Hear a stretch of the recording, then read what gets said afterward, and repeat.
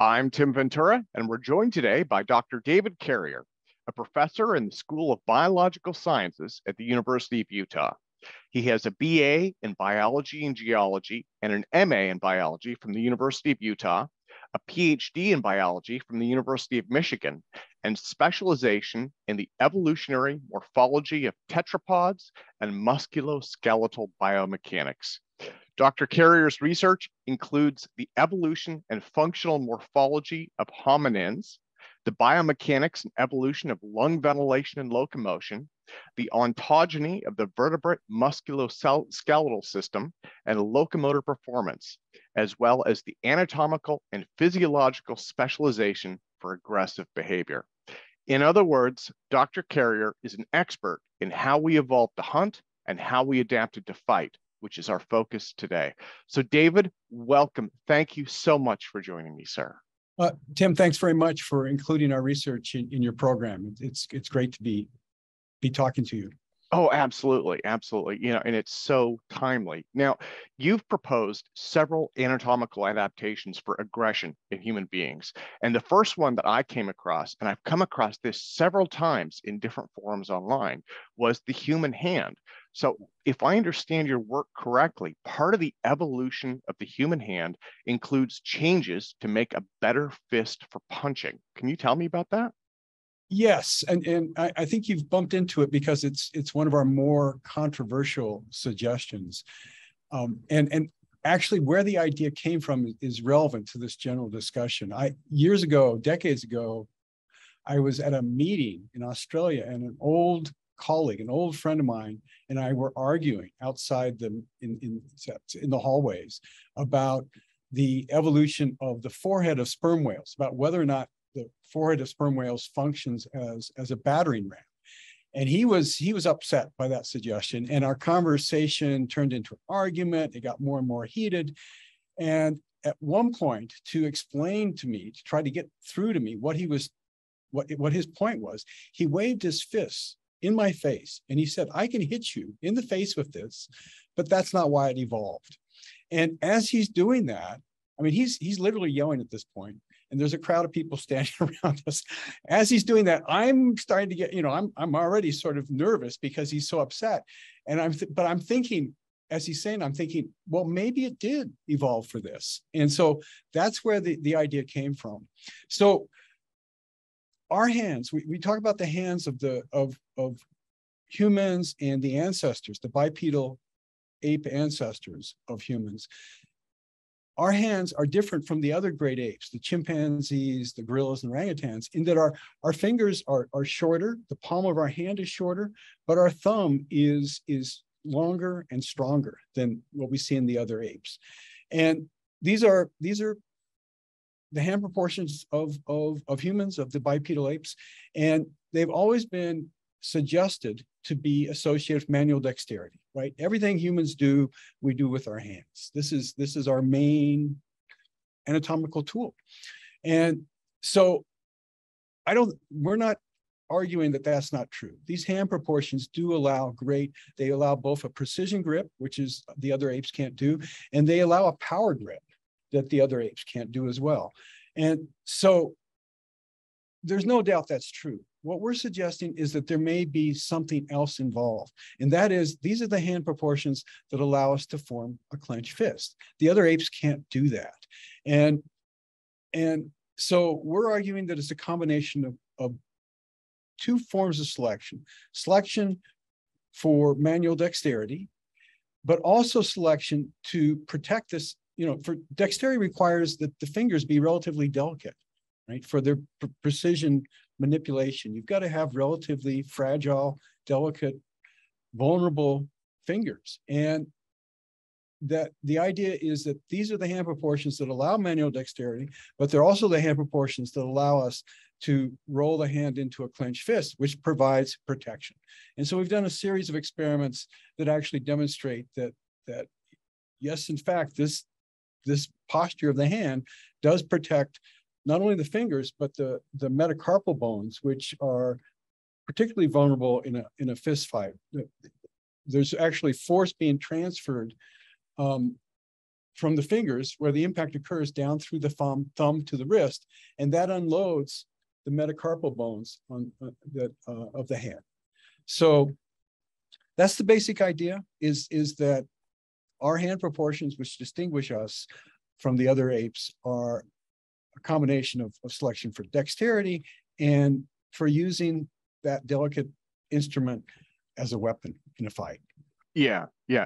Well, and this is one of those ideas that it's one of those things that you can't unsee or can't unhear, kind of a thing. And Yeah. What's interesting about that is your research. It's almost like it tugs the string, and the whole sweater starts to unravel. So there's another adaptation as well, an anatomical adaptation that helps reinforce the bones in our face to withstand those punches. And Right. I've also read that beards may be evolutionary adaptations to soften blows as well. Can you tell me a little bit about that? Yes.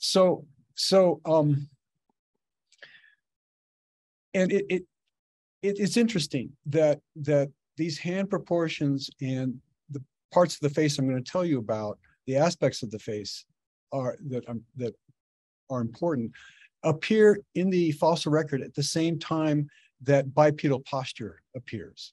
So our ape ancestors stood up on two legs, climbed down out of the trees, and adopted this habitual bipedal posture pretty much at the same time that our face changed and our hand proportions changed.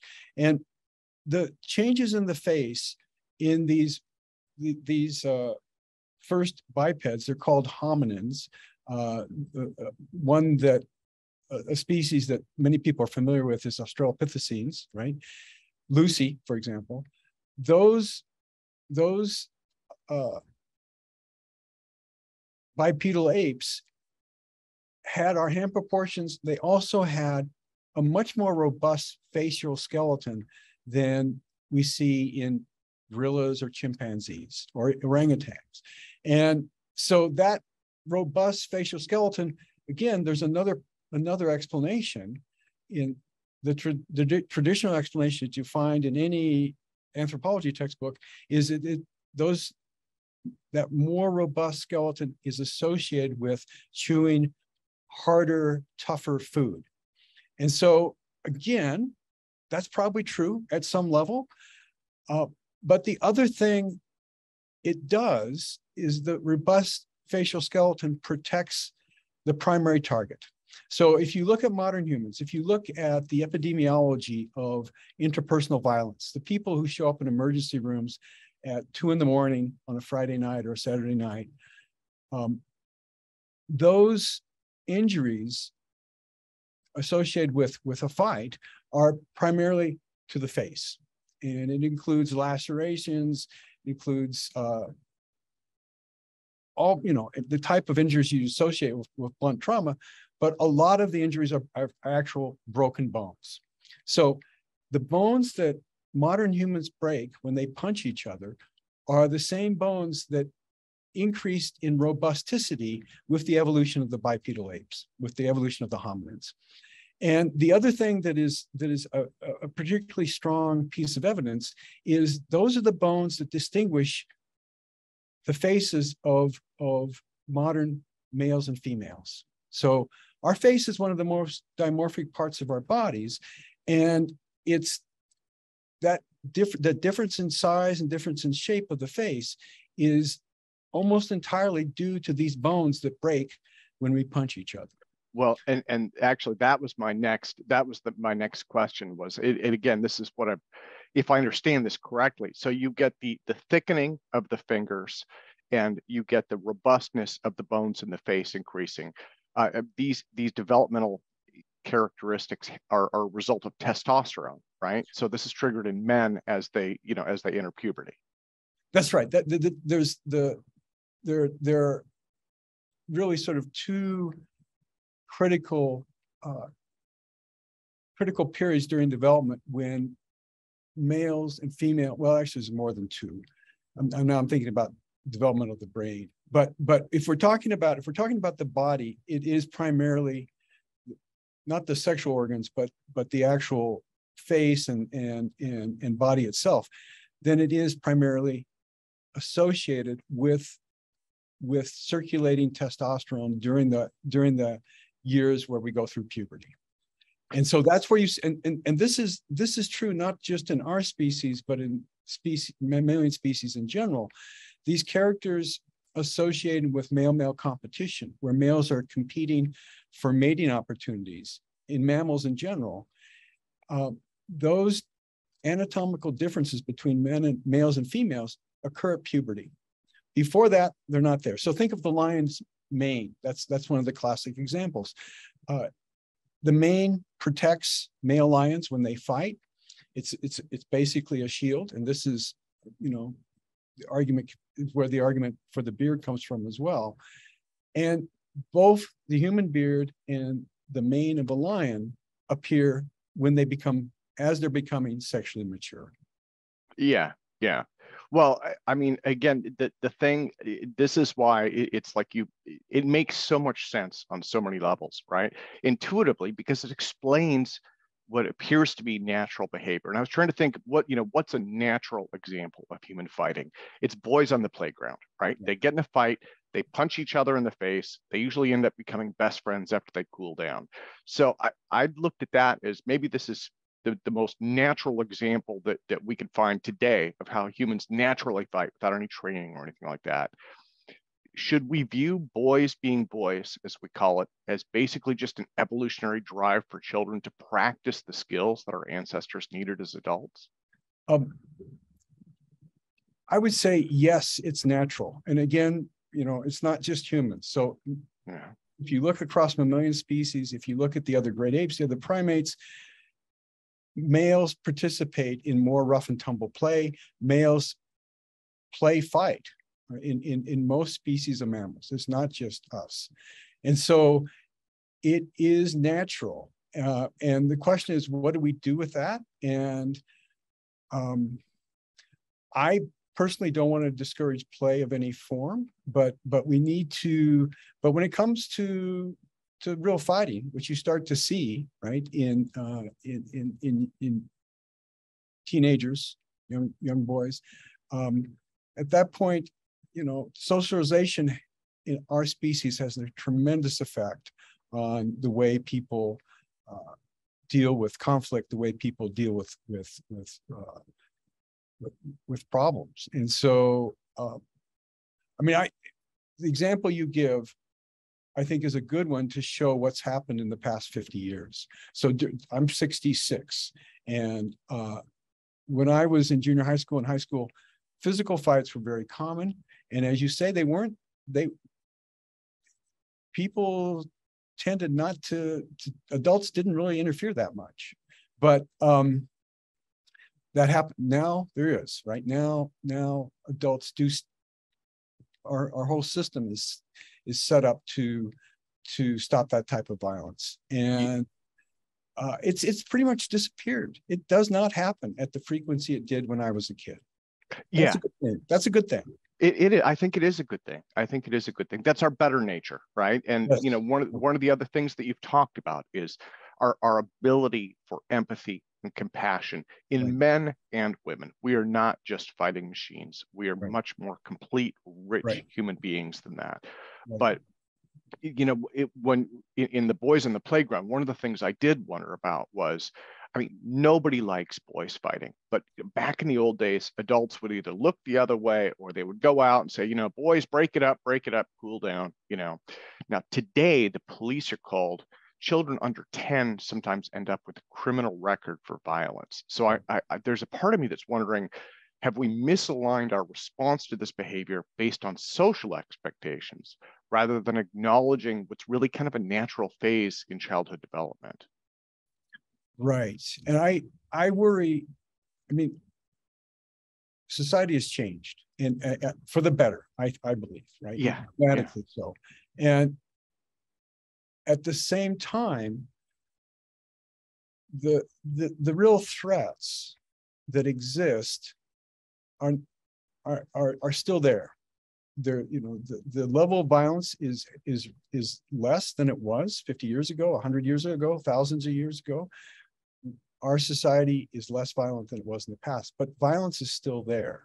And the question is, or one thing to think about, and I don't know the answer, is if we, through socialization, remove to the greatest extent possible the impulse, the emotions, or the response to those, we're not going to change the emotions, but the response to those emotions. If we change the response to the emotions of fear and anger and hate, where we actually lose the response of actually coming to blows, are we endangering ourselves, right? You know, the recent events in Ukraine, it just completely took me by surprise, but it's happening. It's horrible. And it was, from my perspective, unexpected. So at some level, I worry that we can't completely extinguish our ability to respond with what is a sensible level of violence. Yeah. Well, and I'm jumping around a little bit in my questions, but you know, one of the things I'd wondered as well is these same drives, right, that drive us towards conflict are also some of the similar drives to what drives us towards achievement, right? And drives, I mean, you know, so you could see boys fighting on the playground over girls, right, which they've been doing for, you know, as long as humans have been humans.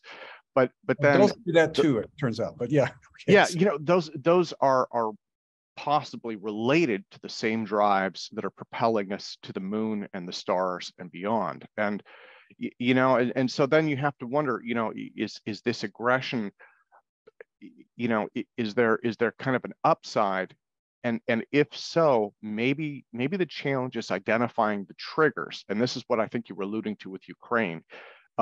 You know, in any conflict, instead of trying to change the fundamental human nature, which could be very dangerous, maybe we could identify those triggers and provide better pathways for emotional outlet, right? Like if we could identify where fear turns into anger and where anger turns into physical conflict, maybe we could provide people with better tools to short circuit that themselves, you know, and unclench that fist, so to speak. Yeah. Okay. So there's a couple of questions in there, I think. And the first thing I was thinking as you were talking was this idea that if we extinguish our capacity to be aggressive, do we lose an ability to confront challenges or to face challenging circumstances, yes. Right? Yeah. And I think the answer there is probably we don't have to worry about it, because I would say, and you've already said it, that this aspect, the dark side of human nature, is part of who we are, but it's only part of it is part of us, but it's not all of us, all of who we are, right? We do have this capacity to be helpful and empathetic, unselfish, right? To cooperate, and all those things are equally hard. It's just as hard to do those things are just as challenging, and so I'm not worried that we're going to lose our ability to achieve greatness by extinguishing or putting the turning down the volume on our response to violence. So I think our work has been controversial because we have been, through our experiments and our arguments, we've been suggesting that humans may be anatomically specialized for aggression. If we're anatomically specialized for aggression, it's a small step to the more troubling notion that we may be behaviorally specialized to be aggressive, right? That yes. The parts of our brain are prone to violent behavior. So people are scared of our research because it could be, they worry that it may be used to justify bad behavior, but they also worry that it suggests that the dark side of human nature is who we are, that it defines us. And as we've said a couple of times now, yes, it does define us, but it's not all of who we are. And so Thomas Hobbes, the 16th century English philosopher, argued that there are three reasons why human males fight. They fight to defend resources, they fight to take resources, and they fight to protect their reputation. He used different words, but that was basically the three reasons. And it turns out he's right. That's true. And we can define, I think, with greater clarity what those resources that are being defended and taken really are. And it comes down to two things, that one of which is unique about humans, two things associated with our mating system. One is this male-male competition for access to mates. That's true across not all, but most mammalian species. And in humans, modern humans, 30% of the homicides in the United States can be associated with jealousy. So that's part of it. But that's just the mammalian character state, right? We're not different in that regard. But what humans do is we're unusual in that males contribute to the provisioning, protection, and rearing of their offspring. For most species of mammals, mom does all of that. She's out there by herself, doing it entirely by herself. But in humans, males play a really important role. And so because of that, human males invest their lifetime in their reproductive lifetime and output in a relatively small number of individuals. If you're going to invest in a small number of individuals and spend your life doing that, then you need to be able to protect those individuals. And so the thing that really distinguishes human males from other mammalian males is that we work together. We cooperate in coalitions to protect our families and our communities. And so with that understanding, we can start saying, well, if we wanted to engineer society to be less violent, if we wanted to engineer the international community so there was less war, what would we do? And there are things that we can do, right? We can set up our systems so there's going to be less jealousy. Set it up. It turns out income inequality is a big motivator in humans. Just the relative position of where you are economically or socially on the hierarchy provides motivation. If you're down at the bottom, you are, and you're a male in particular, you're in a situation that could very likely will negatively impact your reproductive success. Yeah. So there are things that we can do from that understanding to make the world a safer, more peaceful place. Well, on that note, I can't think of a better place to close for today. And let me thank you so much for your time. And let me close by asking, the war to end all wars happened over 100 years ago, and we're still fighting with each other. Ukraine was actually the reason that I reached out to you, and I know that troubles you as well. And we have weapons of mass destruction capable of ending the world as we know it, and we're still fighting. We're just a little bit more careful about it. And so, one of the things that I wondered internally was, does conflict continue because we solve these intractable disagreements by fighting? And do you think that your work, some of the things that you've mentioned, as well as the research that you continue to do you think that could help us finally find a path to peace? I think understanding is going to help, right? If we and I think we all do, we all share the goal of reducing violence, making our societies safer places to live. Given that goal, we can get there faster if we understand who we are. If we understand what's motivating the extent to which we can quickly respond with fear, quickly respond and sort of unravel into hate of other individuals and other groups. If we understand what's behind those emotions, we can take steps to make the world a safer place. So I think the answer is yes. And I want to throw out one more point that I think is really important, and that is because, again, we see it right now. We see the extent to which fear of other individuals can be used to motivate a population, motivate individuals, right? Humans reached a point where the main danger was not tigers and lions. The main danger was actually other humans, right? Once we got to that point, then it makes sense to have a strong response, a strong capacity to be wary of other groups of humans and other individuals.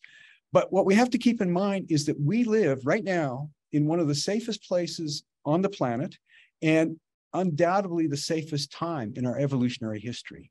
So yes, there are reasons to be worried about others. There's reasons to be fearful, but at the same time, this is the safest time and place.